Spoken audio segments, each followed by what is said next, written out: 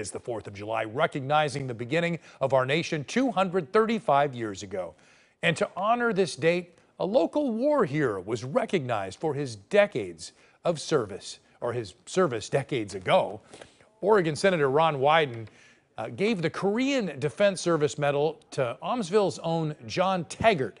Now, the senator took time to recognize that while the Korean War is seldomly talked about these days, the sacrifices made by soldiers were no less heroic.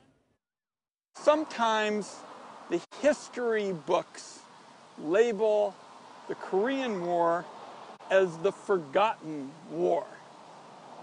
Let's make it real clear today, John Taggart isn't being forgotten by me or by countless Oregonians who are very grateful for his distinguished service.